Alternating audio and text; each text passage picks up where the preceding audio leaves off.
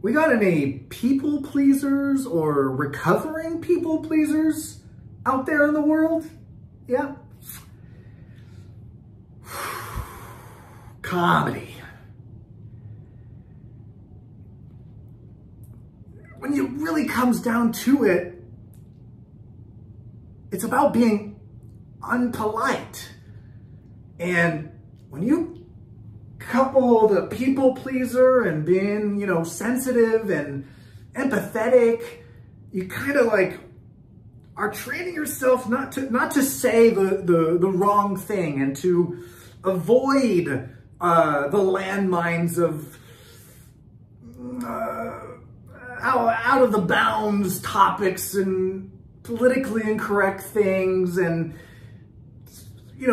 that's your life as a people pleaser. But with the comedy, you kind of have to purposefully push the buttons. You purposefully go there and be willing to be hated. And the people pleasers, fuck.